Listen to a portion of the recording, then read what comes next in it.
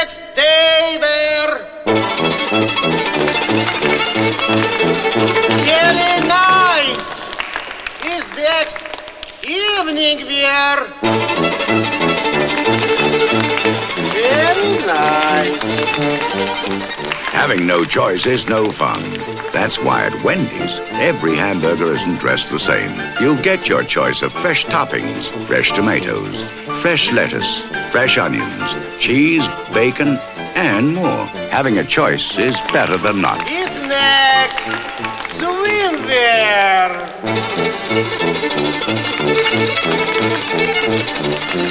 Choose fresh. Choose Wendy's.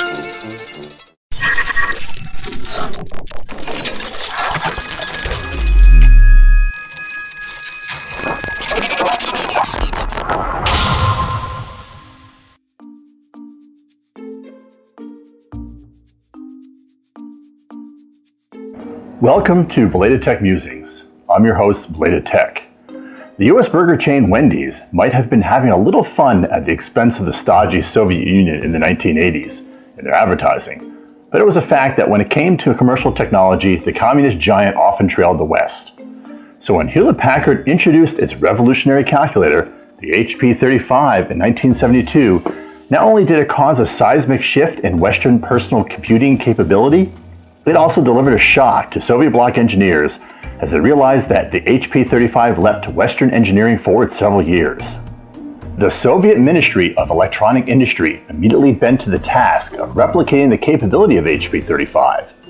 After 3 years, they finally released the Elektronika B318. That model provided similar functions featured in the HP-35, but HP had already developed better calculators, so a programmable model, the B321, similar to the HP-65, followed in 1978. Finally, in 1985, 2 years after Hewlett Packard manufactured its final non-LCD calculator and the terminal successor to the HP-35 line, the HP-34C, Elektronika produced the MK-61. While researching episode 3, I discovered the role Elektronika played in Eastern calculator technology, mirroring HP's role in the West. When researching episode 3, which covered the history of the electronic calculator, I became interested in Elektronika calculators.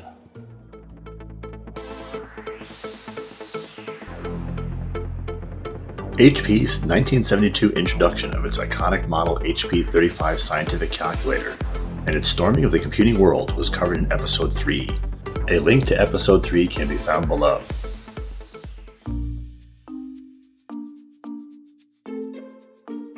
It seemed only fair to review an Elektronika model to see how it stacked up to HP's offerings.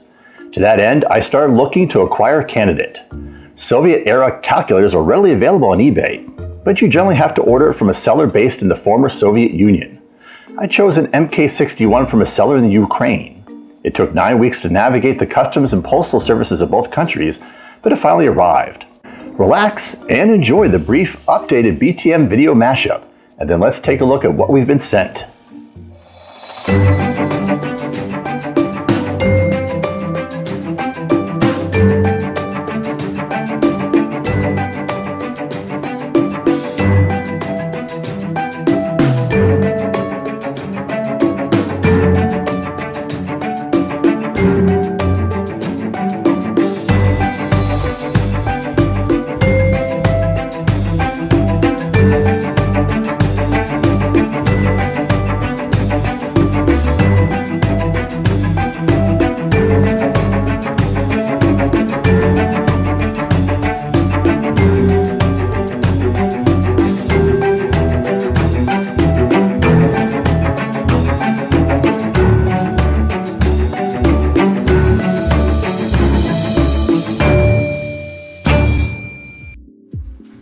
The cost of a used working MK-61 scientific calculator on eBay is maybe a fifth that of a working HP-35 and a tenth that of a working HP-34C. That didn't stop me from trying to bargain with the seller, but left the door open with a make offer option.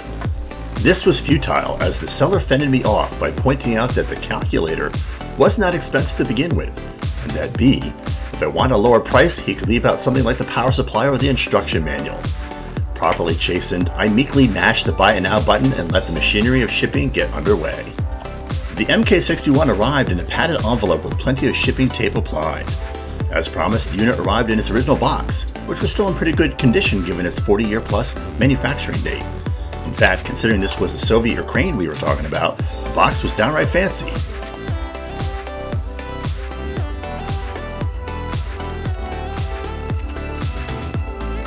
Packed neatly in the box was a full leather case containing the MK-61, the AC adapter, a getting started booklet, a schematic sheet, and a pretty beefy instruction manual.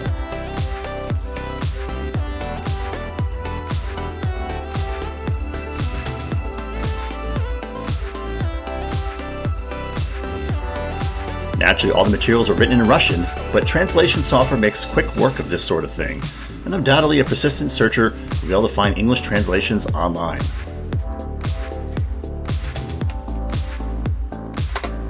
The calculator accepted standard AA size batteries and powered right up. This was great as I avoided having to haul out my bulky 120 volt to 220 volt transformer, and I could test the calculator out right away. The buttons in the MK-61 are logically laid out, with second and third function keys colored in the same fashion as the HP-35C. Computations could be easily entered on the keyboard, and the green vacuum fluorescent display was quite readable.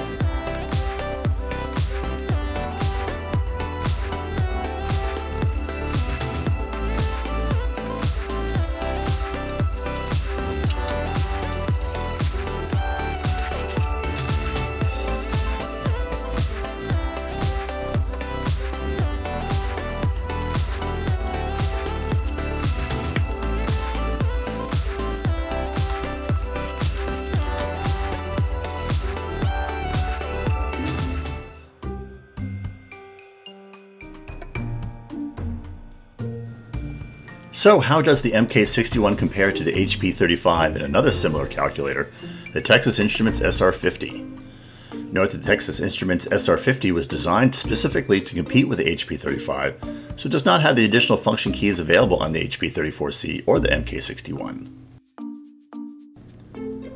The MK-61 is the largest of the three calculators at 6.5 inches long by 3 inches wide by 1.5 inches high at the back of the display, but interestingly enough, weighs a little less than the other two at 8.1 ounces with the batteries installed. The case build quality is about the same between the three calculators. The larger case size of the MK-61 seems to be related to the VF display, which takes up a lot more space than the displays in the HP-35 or the SR50. The quality of the keys on the SR50 are similar to the MK-61, and that both models fell somewhat short of the HP-35 or HP-34C key quality. The really only important distinction is that the HP-35 and the SR50 were designed 11 and 12 years before the MK-61 respectively. Thus, in 1981, 2 years before the MK-61 was introduced, the HP-34C, the last of the VF display scientific calculators from HP, had already been replaced by the LCD display-based HP-15C, and the TI-68, the last of the thick profile scientific calculators from Texas Instruments, similar to the SR50, had been replaced by the LCD displaced TI-55-2. Both were superior in form, fit, and function to the MK-61. So which is the better calculator? I think that depends on your personal preference. The SR50 features algebraic notation rather than reverse Polish notation of the other two. The MK-61 supports standard alkaline batteries instead of the proprietary battery packs used by its Western counterparts. And the MK-61 has a green display, while the HP-35 and the SR50 have a red one. Texas Instruments TI-8X graphing scientific calculators dominate the US secondary and post-secondary school market. We reviewed TI's first graphing calculator, the TI-81, in Episode 9 and compared it to 21st century models. A link to Episode 9 can be found below.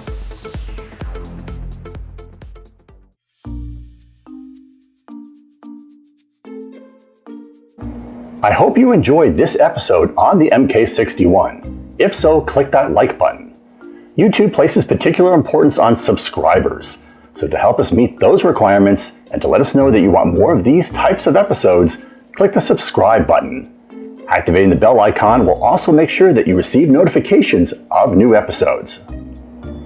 Links to material related to this video Episodes 3 and 9, the VTM channel, and the MK-61 can be found below. Save the link to our Instagram account so you can get early updates to our channel. And if you wish to support the channel in an extra way, click on our link to our Patreon channel. Thanks for watching.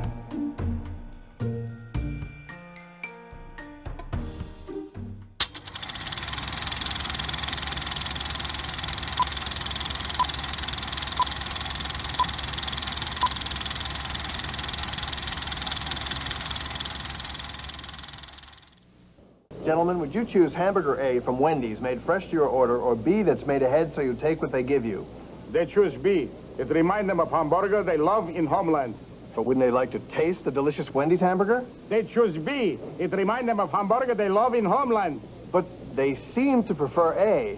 What, are you deaf from hearing? They choose B.